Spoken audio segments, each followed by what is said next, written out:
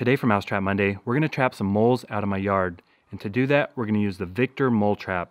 It says it kills moles fast. This thing looks wicked. It has 6 sharp spikes and a big spring. Now this is not a new design. I saw an advertisement from 1901 where this trap was featured in a hardware store catalog. Any trap that's been around for that long and still being sold today must be a good design. Let's take it out of the box and see how it works. Here's what the Victor mole trap looks like out of the box. It has 2 anchor stakes on either side, a series of spikes on a plate connected to a spring. You can pull those up and down. There's a trigger system. Now this is really intended to be set in the ground, but I'm going to go ahead and set it so you can see how it works. The idea is you pull back the spring until the plate connects here in this latch on the lever system, and that connects to the trigger. Just like this. The mole will go through, be digging, lift up the dirt, and get spikes right through the body. So that's the idea. Let me go show you some mole hills in my yard and how to set it up. Then we'll go try to catch a mole. I'm out here in my yard. I just mowed the grass yesterday, and overnight, all these big mole hills popped up. That means the moles are very active in this area, but when it comes to catching moles with the plunger style trap, this is not what I'm looking for. They've removed a lot of dirt. The tunnels tend to be very deep.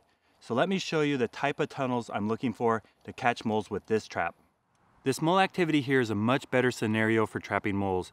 Again, this is from last night because I mowed the grass. It's fresh. The mole came along the surface, pushed up dirt. You can see the path. He took a turn here. He has a small molehill here, and if you press this, your finger goes right in the tunnel. It's only a few inches deep. So what we're going to do is crush a small section, press that down really good so when the mole comes back through the tunnel, they're going to have to push up the dirt to go through, hit the trigger, and get caught. So let's set up our trap.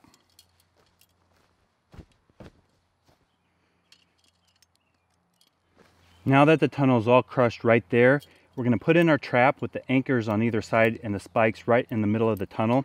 We're going to push that down several times up and down so that the spikes are free. There we go, the trap's all set. The mole will come through the tunnel, push up the dirt, hit the trigger, the spikes will come down, and we got them. Good morning. It's been a few days since we set this trap. This is what you want to see. The spring is sprung, the lever's out, so the trap's gone off. Let's pull it out of the ground and see if we got a mole. There we go. The key to making these plunger style traps work is you have to set them right up in an active tunnel. This design's been around a really long time and it worked well. I'm posting between 4 and 5 trap videos a week, so if you want to see how to catch mice, rats, squirrels, chipmunks, moles, voles, and gophers, stay tuned.